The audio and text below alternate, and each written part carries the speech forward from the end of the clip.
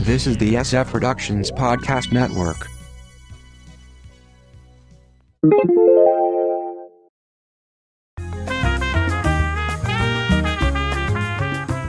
Join us on the Donut Trail. From the Pop Culture Bunker, I'm Mindy. And I'm Mark. You can check out our audio podcast, How I Got My Wife to Read Comics, on iTunes or on our website, sfpodcastnetwork.com. Well, we just completed what they call the Butler County Donut Trail. Yes. I saw this online a while ago, and then they had an article in our local paper about it. Right. And so this is just north of Cincinnati. It's apparently well known for its donut shops.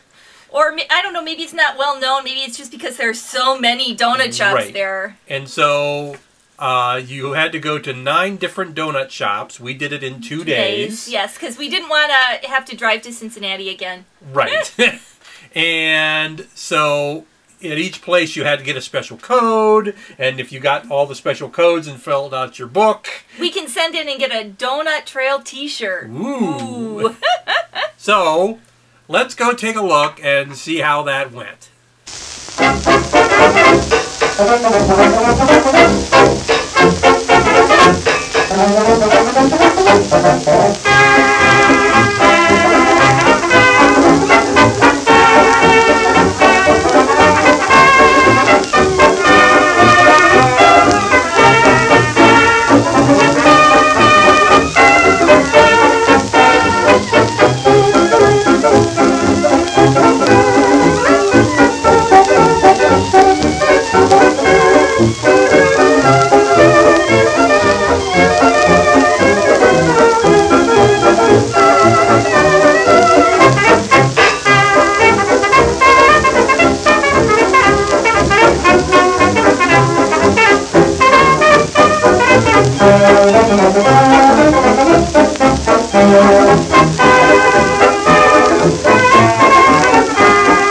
There goes Precious, sweetest little thing, sweet Precious, just as fresh as flowers in the spring. Meet Precious, she's got something they're calling for, and while they're calling, she's calling for yours truly, just a gal you surely ought to meet. Believe me, if you value something mighty sweet, and someday when I'm locking her heart up in a smart little apartment, she'll be precious sweet to me.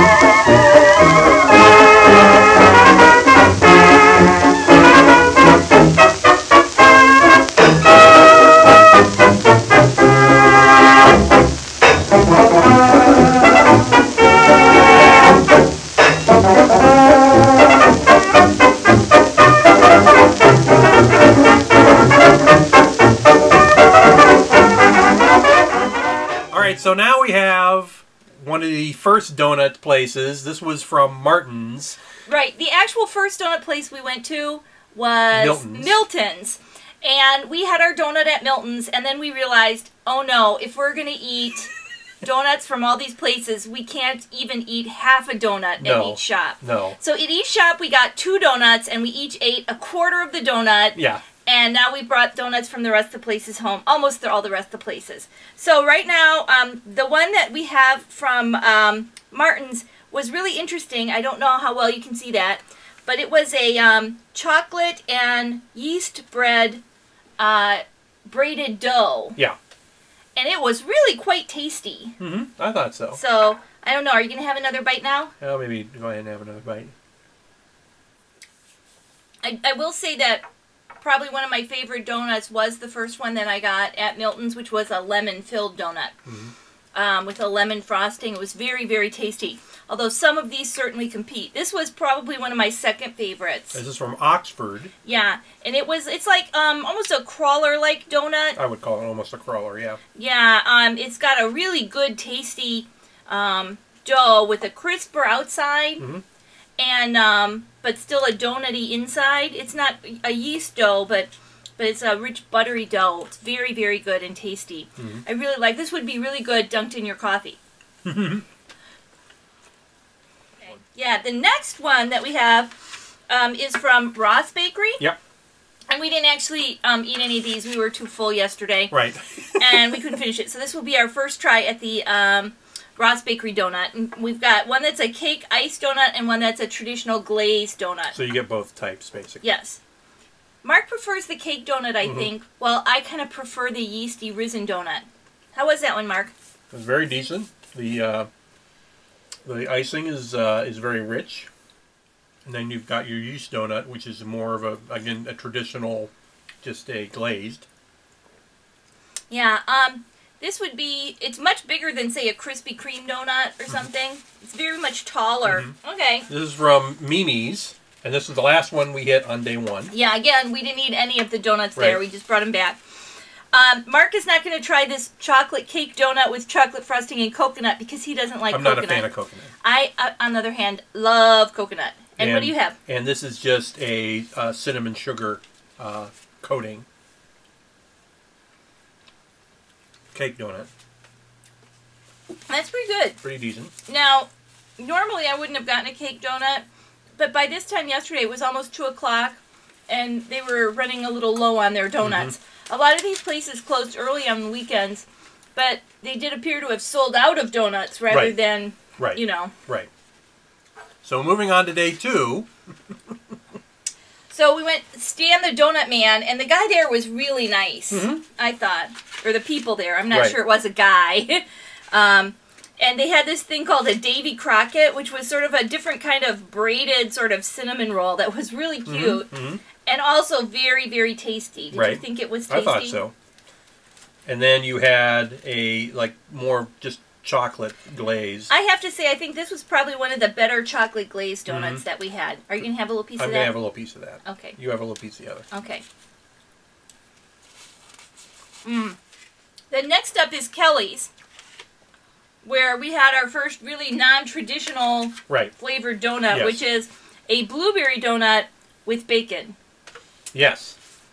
Which I really like. You should have a piece of that. I ate a little piece of it when we were there. All right. I'm going to leave the rest for you. Okay. All right. I'm not really into those non-traditional ones. This was a really pretty one. It's a cherry donut.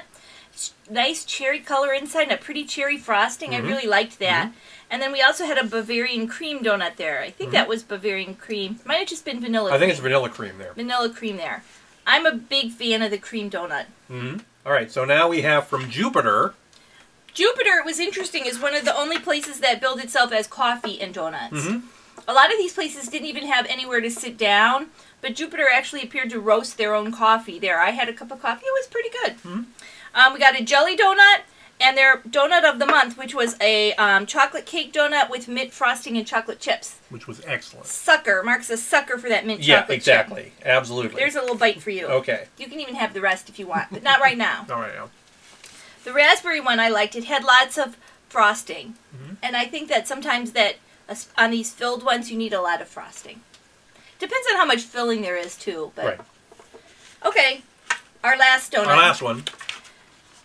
From the donut spot. Yes.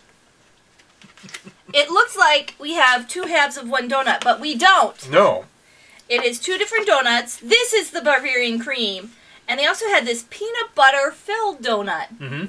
That was interesting. Yeah, it was very interesting. Yeah. Do you want to try it again? I thought I would try a little piece of that. And you said it reminded you of those little Halloween candies that are like a kind of like a chewy taffy almost that have the peanut butter inside, and they're usually wrapped in orange or black wax paper. And this is to me more like if you had peanut butter pie.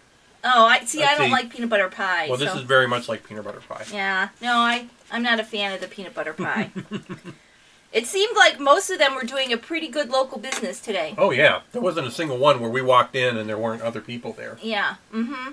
And a couple of them, there were people that were buying actually like 2 or 3 dozen donuts. Right. So that was very interesting. I mean, I guess I've not had an occasion to need that many donuts. Right. And I don't think I will have an occasion to need that many After donuts this. for that. For what? After this. After this, I'm not sure I want to see another donut. And yet, I'm surrounded by donuts. And here we are. So check out. It wasn't just this past weekend. Yes, it was it goes in on fact, forever. Yeah. So if you're in what is it, southwestern Ohio, in north of Cincinnati, right? It's near an IKEA and the best grocery store in the city, which is Jungle Jim's. Yes. Go on to any of these donut shops, pick up a donut passport. Mm-hmm.